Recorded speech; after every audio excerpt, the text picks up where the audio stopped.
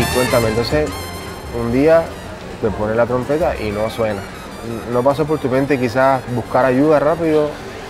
¿Qué pasó por tu mente en ese tiempo? No, ya yo estaba internamente lo suficientemente mal como para decir, yo me voy a quitar, o sea, yo no quiero tocar más. Estaba saturado, bien saturado. Sí. Porque en ese momento yo era medio terco para pedir ayuda. Yo eso lo aprendí más tarde en la vida, pedir ayuda. Es muy lindo aprender a pedir ayuda. Yo siempre he sido preguntón, me gusta preguntar porque soy curioso y acepto cuando no sé algo. Pero eso de pedir ayuda lo aprendí más tarde en la vida.